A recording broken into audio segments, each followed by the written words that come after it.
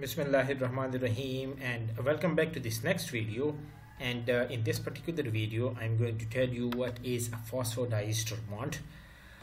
When you talk about the DNA and the RNA, they are made from nucleotides, and these nucleotides, they are connected to each other through a phosphoester bond.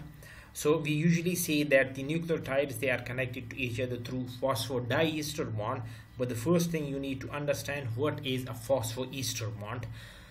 Now when you talk about these esters, an ester is usually an organic compound that is formed from an alcohol, that means bearing a hydroxyl group, and an acid.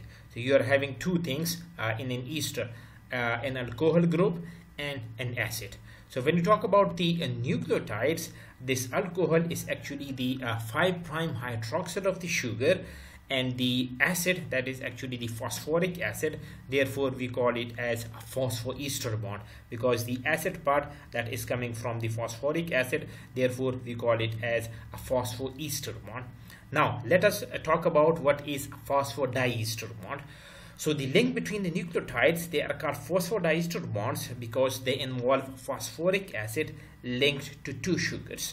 Now in this particular image, if you can see over here, if this is the phosphoric acid, or this is the phosphate group coming from the phosphoric acid, it is attached to the 5' carbon of this particular sugar and the 3' carbon of this particular sugar.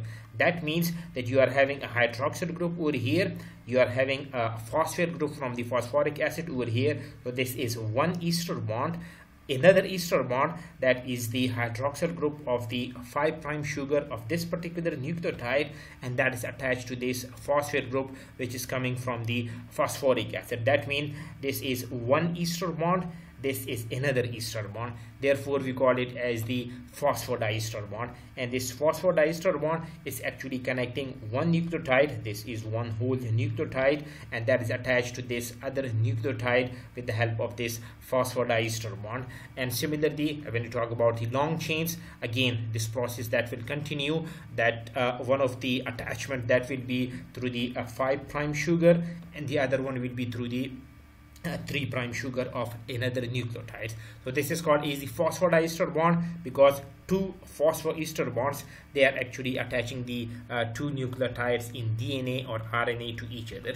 So if you like the video, please subscribe to my channel, hit the like button and share it with your friends.